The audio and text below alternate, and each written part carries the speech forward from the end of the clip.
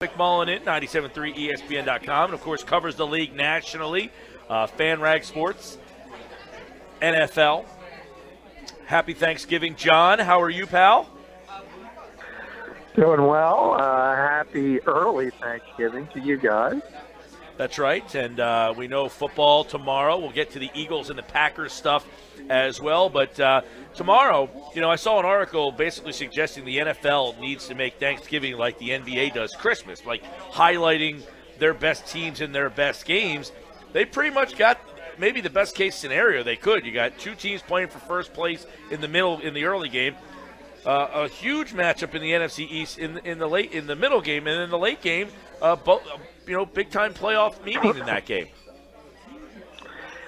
Yeah, it has worked out well. It traditionally doesn't because the Detroit Lions are so rarely relevant, but they are this season.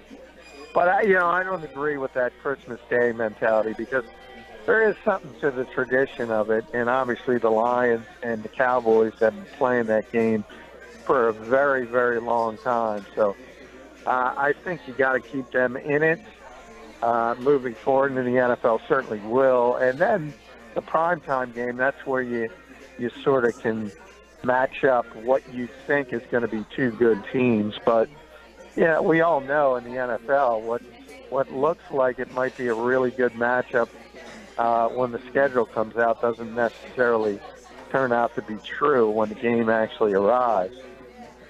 That's a good point. Yeah, you don't know a heck of a lot. I think a lot of people thought Indy and Pittsburgh would probably be, while they're playing for playoff positioning here, maybe people thought they would be playing. Well, I guess the Colts are playing for the division, as are the Steelers. So really, they got two teams. That's the problem with the NFL, though, John, is everybody's mediocre. Everyone's just stuck in the middle. Yeah, well, not everyone. The Cowboys aren't. But, understandably, Seattle, New England, few teams, but very few are really solid top-tier teams that are more likely to win. And hey, that's how the NFL likes it. Derek Carr kind of said it after the game in Mexico City. It's like it's an 8-8 league, and there's 3 or 4 players that make the difference on certain teams. And that's what the NFL wants, because the NFL wants every fan base to have hope. And generally, everyone does, with the exception of Cleveland. Just about San Francisco, now, don't forget them. Yeah, San Francisco, Chicago. John, we just did our Find 5, Ugly 5. There's only 5 teams that belong in the Ugly 5. Literally, everyone else is either good or mediocre. You've got San Fran, Cleveland, Jacksonville, Chicago, and the Jets. Everybody else has 4 wins or more. And then you have Seattle, New England, Dallas, Kansas City, Oakland, and Denver. That little mix with New York. Everyone else is just mediocre. You got those 5 teams, and really Seattle, New England, and Dallas are good. And you don't know about the 3 teams in the West yet. But the league is, it's just a bunch of mediocrity. Yeah, well, they'll call it parity. You can call it mediocrity. It's really just semantics. But and you're right about those teams. And take out Cleveland, and you're probably right, San Francisco, which is a couple of years away talent-wise. But say you put Jim Harbaugh in Chicago next year. They might turn it around in 1 year. Yes. That's how quickly it can happen in the NFL, and that's what the NFL wants. And that's the mentality of this league is they want everyone competitive, and we talk about it all the time. When you look at a college football schedule, if you're a powerhouse team, you kind of can look at your schedule and pick out 5 or 6 games that are glorified practices, glorified scrimmages, that you're going to come out with a W. That's just not what the NFL is. You got to fight claw every week, and generally, the amount of one-possession games in the fourth quarter is astonishing. And when you're talking about one-possession games in the fourth quarter, well, one play can turn it each way. And as we saw with Houston and Oakland, maybe even a referee's call can turn it a difficult way for certain teams. So there's a really small margin of error. That's just the way this league is built, and then, by the way, that's the way they want it. John McMullen, 97.3 ESPN.com. Of course, covers the league nationally as well, fanragsports.com. A couple more NFL things before we jump onto the Eagles here. You get this time of the year. We talked about this yesterday, John, where Thanksgiving is kind of the jumping off point, right? This is like where you start to figure out, all right, who's in play and who's not. Are you a person, like in the NBA, I would say it's not even beneficial to you to be a playoff team if you're the 7 or 8 seed in some instances. Now, if you're a young team and you've arrived, getting those playoff games in the NBA would probably be helpful. But if you're just a team that's a veteran team and you're in the middle ground, probably not. But in the NFL, are you an advocate of getting in no matter what? Like, if you're the Eagles and you can get in, you want to be a playoff team, right? Right? I mean, you are. Sure. Exactly, right? There is no ifs, ands, or buts because there are that group of people out there. There's that group of people that say, well, if they get in the playoffs, maybe they think they're better than they are. And in this league, that's almost not even an argument because everybody's the same. Yeah, I mean, you want to get in, and you've seen it maybe a generation ago to be a lower seed. You weren't going to go anywhere. But you've seen it in recent history. The 2 giant Super Bowl championship teams, they got hot at the right time. Baltimore got hot at the right time. Was a 10-win team. Green Bay, that might have been the worst Green Bay team when they had their run, when they were really, really good with Aaron Rodgers. They won 14 games one year. They didn't win the Super Bowl that year, but they won it when they snuck in, and they got hot at the right time. So, I mean, if you can get in there, you don't know what's going to happen. And that's the whole mentality of, look, certainly you would like to have one of the top 2 seeds, and it's still a huge advantage to have a week off, and that's tremendously helpful. But as I just mentioned, we've seen too many teams in recent years go from a lower seed to winning the whole thing. So especially with a team like the Eagles, because you're so young at the quarterback position, I mean, you just want to get in the playoffs to get Carson Wentz that kind of experience. Right. Think about Seattle. In their first year with Russell Wilson, 2012. They had that great game where RG3 got hurt in Washington.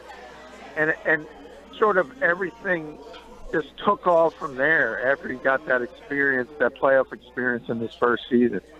Yeah, I mean, there's nothing but good things that happen if you make the NFL playoffs. Yeah, I agree with that, John. I had a guy last night trying to convince me otherwise. I'm like, dude, there's no way this team thinks they're good just because they make the playoffs. Like, that's preposterous. They know they've got deficiencies, and it's just because every team in the league is on the same level. I mean, right or wrong, a 10-6 team and a 7-9 team are almost identical. It's just a bounce here, a penalty there, a bad call there. I mean, the difference between 10-6 and 7-9 in this league, not that big. Thanksgiving means football. It also means the firing squad. You start to hear for the first time names, John. I want to throw you a couple of guys. Give me your intuition on whether or not they will make it to Black Friday, the NFL version of Black Friday, safe. How about Chip Kelly? Chip Kelly's an interesting one because I think the 49ers are going to move on from Trent Baalke, the general manager. If they do that, to me, the only way Chip Kelly stays is if Tom Gamble can get ahead and get that general manager job. He's obviously good friends with Chip Kelly. That when the Eagles fired him, that kind of set off the whole issue where Howie Roseman and Chip had the feud. So if he gains power, Chip stays. If he doesn't and you bring in somebody from outside the organization, no, nobody's going to want to take on Chip Kelly and what he does because there's not enough people in the NFL that believe in what he does. All right, Jeff Fisher. I know he's an interesting one. 4-6. Doesn't want to be 7-9. He's on that path. Jeff Fisher, does he make it? He shouldn't. I'll say that, but we said, if you're talking about nuclear war, you're talking about Keith Richards, cockroaches, and Jeff Fisher as probably the only entities that are gonna make it. So you never say never. They were talking about extending him, but they haven't signed the deal. And look, it's just a bad situation for Jared Goff. If you're the Los Angeles Rams, you have to maximize the potential of Goff. You took him. There's no getting out of it now. And you can't maximize his potential with Jeff Fisher as the head coach. He's a defensive guy. You need to bring in an offensive head coach who knows something about the quarterback position. So they should move on from Jeff Fisher. And at the end of the day, I believe the dragging of the feet leads me to believe that the Rams have finally come to that conclusion. So I think he's going to be out at the end of the season. Wow. All right, I got three more toughies, okay? Let's go with Marvin Lewis. Yeah, I think Marvin's out. I really do. I mean, every game he coaches sets a new record for the most games coached with one team without winning a playoff game. So he extends that record every time the Cincinnati Bengals take the field. And they've had a lot of injuries this year. It's been a bad season. They've lost a lot of people through free agency. He's lost a lot of good offensive coaches. People around this league have tremendous respect for him. But we saw it here in Philadelphia with Andy Reid. No one is saying Andy Reid wasn't a good coach, at least people in the NFL when he was here in Philadelphia. But sometimes the shelf life just expires, and that's what's happened in Cincinnati. The shelf life has expired, and they have to move on. All right. How about – there's a couple other ones. I mean, real quick. Todd Bowles, New York. I think Todd's going to stay. And the Jets are one of those teams that obviously they need to solve their issues with the quarterback position. And if they do that, they're one of those bad teams that can turn into a good team really, really quickly because they have so much talent, particularly on the front seven on defense and at the wide receiver position. And to say he had a very good first year and to say what the GM there did by sort of not signing Ryan Fitzpatrick, he took away his off season. And the strength of Ryan Fitzpatrick is sort of that work ethic, is sort of working harder than everybody else. And to take away his off season, you basically guaranteed he was going to be a failure. So I think Todd Bowles is going to be back and given one more chance. All right. Is there a guy that I didn't mention that you think is going to be gone? Well, I think the biggest name could be Mike McCarthy because there is the Green Bay fan base is tremendously spoiled, at least the newer generation. When you're talking about having Hall of Fame quarterback play for over 20 consecutive years with Brett Favre and then seamlessly into Aaron Rodgers. And we talk about it all the time. And we in the media fall for it too. And we always say, well, the Packers will get it going at some point. Just because we've seen it so many times in the past, I think he's done a really, really poor job as a play caller. And he sort of hedged back and forth. He gave it to Tom Clements at one point, took it back.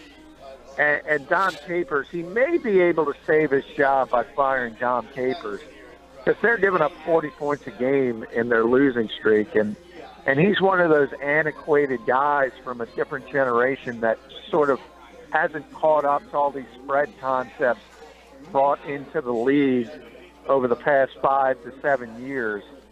So he might be able to spin it that way, fire Capers and keep his job, but both of them are on the hot seat. John McMullen with us, talking NFL football. Of course, John, you're our Eagles insider as well. And today, Doug spoke to the media. The Eagles actually went through a little bit of a practice on this Thanksgiving Eve. But the story of the day, Nelson Aguilar, and the news comes out that he's seeing a sports psychologist. The Eagles actually revealed that, which surprised me a little bit. What can you tell us about Nelson Aguilar's situation today? Yeah, I think Doug made a HIPAA violation on a live mic. I think he's probably not happy he did that. But that's the beautiful thing about Doug Peterson. You ask him a question, and sometimes he'll tell you the truth. And he did today. And we all knew it. I mean, you have a sports psychologist on staff for a reason. And if anybody needed to see him in recent weeks, it was Nelson Aguilar. He he said it after the Seattle game. He was mentally shot, said he had to get out of his own head. But you shouldn't say that, and I think Doug made a mistake by doing it. Nonetheless, I think, as I wrote today on 973ESPN.com, all eyes are on, what are the Eagles going to do? Are they going to play him? Are they not going to play him? They're certainly, at the bare minimum, I think, going to scale back his workload. Talking about a guy who's played 85% of the snaps to this point. And that's just, they don't get enough production from that position. So you have to give, even if you don't trust Dorial Green Beckham, and they probably don't, they certainly don't trust Bryce Tregg. The other PT who's taken your nickname, PT, Paul Turner, the most famous man in Philadelphia now. Doug admitted he's just a slot guy today. So if you play Paul Turner, that means Jordan Matthews has to go to the outside. We know he can't do that, at least do that well. So they're in a tough position. On the other hand, if you're ever going to gain confidence as a wide receiver, it's going to be against this Packers secondary. It's awful. They have so many injuries. I talked about it. They're giving up 40 points a game. Mike McCarthy on his conference call with us today admitted, hey, we've been awful in the secondary, stopping passing attacks. You saw Kirk Cousins last week. If I tell you guys just off the cuff that Kirk Cousins just threw a 70-yard post pattern for a touchdown, you're automatically going to say, oh, Deshaun Jackson got a touchdown. No, it was Pierre Garçon, who couldn't run by you and me. And that's how bad the Packers secondary is. So if Nelson Aguilar is going to get any confidence, maybe this is the week to get him some confidence against probably the worst secondary you're going to see the rest of this season. Doug was asked every which way to Sunday about Aguilar today and wouldn't commit to whether or not he was playing in the game on Monday night or not. Is that just because he has the time? When do you think he'll make that decision?